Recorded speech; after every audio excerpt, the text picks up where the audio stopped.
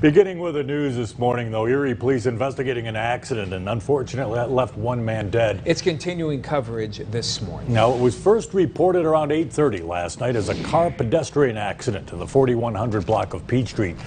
Erie police say the victim was riding his bicycle near the entrance to a fast food parking lot when he struck a vehicle turning into that lot. He was taken to the hospital but died while undergoing treatment.